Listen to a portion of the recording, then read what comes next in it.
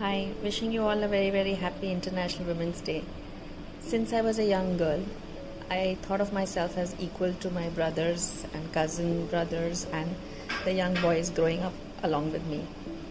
And as I grew up, I thought I was equal to my colleagues, and I expected that from my life partner as well.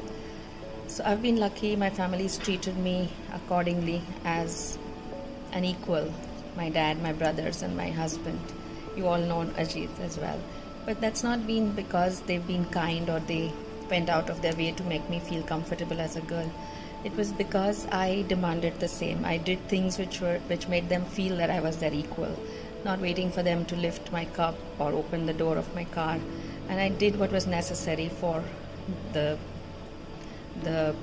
situation or for the family.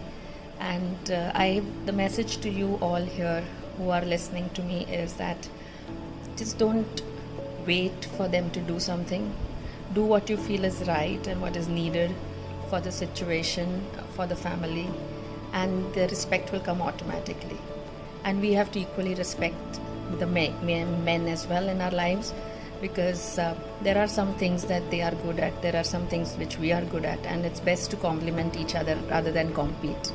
Thank you for listening to me, and have a wonderful year ahead. We see you again in the next International Women's Day. Bye for now.